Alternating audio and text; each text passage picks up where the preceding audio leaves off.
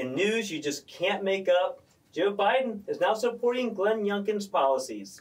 Yep, you heard that right. Joe Biden has now come out and said he's looking at a federal gas tax moratorium. Imagine that. Probably the first time I've ever seen Virginia Democrats more extreme than DC Democrats.